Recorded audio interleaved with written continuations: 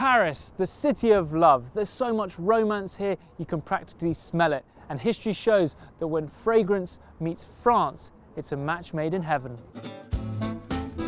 I'm in the French capital to learn about the country's passion for perfume and have been given rare access behind the scenes of the world's biggest fragrance and flavorings company, Givaudan. In 2017, the Swiss company dwarfed its competitors with sales worth more than $5 billion.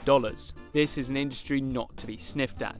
The global fragrance market was valued at more than $50 billion in 2018 and is expected to be worth $72 billion by 2024. Founded in France more than 250 years ago, Givaudan has evolved over time, acquiring a number of its competitors. But there are some traditions which have stayed the same. So here, Kelly's Becker, that's me. So those are the last creations I'm working on. Working on all of these right now? Yes. Calice Becker is one of Givaudan's master perfumers, or noses as they're sometimes called. She uses her expert sense of smell to create fragrances for some of the world's biggest brands. Everything starts with a purpose. You have to create with purpose. Either you have an idea on your own, or you have a brief from a customer. Briefs can be very different, such as a statement, a poem, or a mood board.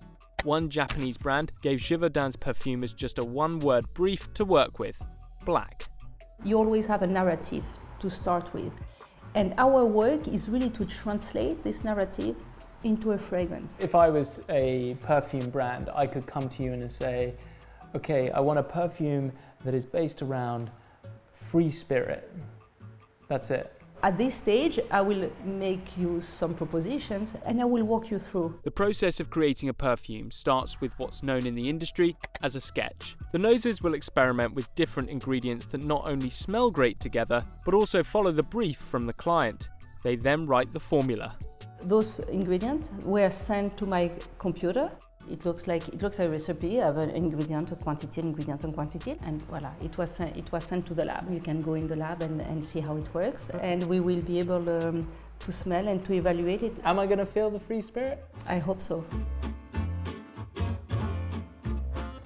Perfume is thousands of years old, but for centuries, France has been the European epicenter of the fragrance industry. So, how did that happen? But before I learn more about the history of perfume, my nose is being put to the test. We have 8 different flowers and 8 scents. You have to smell them and match with the flowers. Oh God, this is quite tricky, isn't it? Maybe lemon, number 6, jasmine. There you go. How did I do? Let me see.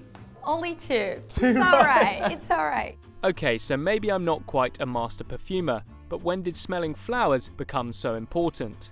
We can see the cabinet de curiosité. Everything here is related to perfume and how we used to make perfume. This animal, it's called civet. It's an African cat. In the past, we could use animal essences. So if you wanted to smell like, a furry animal, you can? You can. Perfect. People created this machine to try to extract the essences of plants. It looks like something out of a hairdresser's. You can see people picking flowers in Grasse in the 30s. The 30s was the golden age of the perfume. Grasse is a medieval town in southern Provence, known as the perfume capital of the world. The climate is perfect for growing rose, jasmine, lavender, and many other flowers that were used to develop natural fragrances and grow the French perfume industry. Today, fragrant flowers that make perfumes for the world's biggest brands like Chanel and Givenchy are still grown here in France. However, to meet increasing international demand, many perfumes are now manufactured under precise conditions in laboratories in the heart of Paris.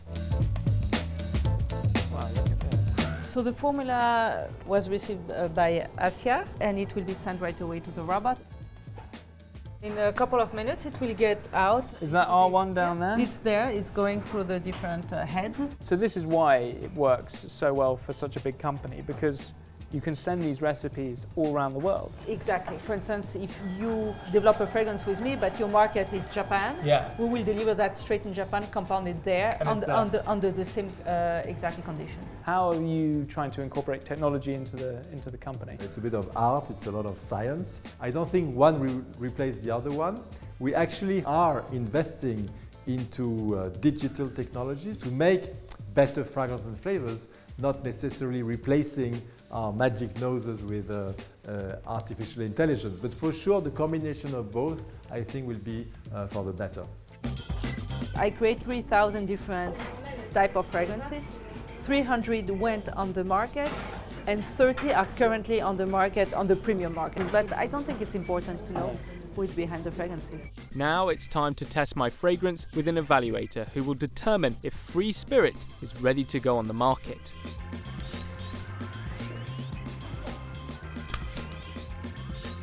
The freshness, we have a very fizzy citrus, sparkling citrus on top. So here we really capture the fruity and fleshy part. I like it a lot. Is that free-spirited enough? I think so. Hi guys, thanks very much for watching our video. To see more of our content, then check out these. And we'd love to know your thoughts on perfume. Do you wear it? Do you spend a lot of money on it? Comment below the video to let us know, and don't forget to subscribe.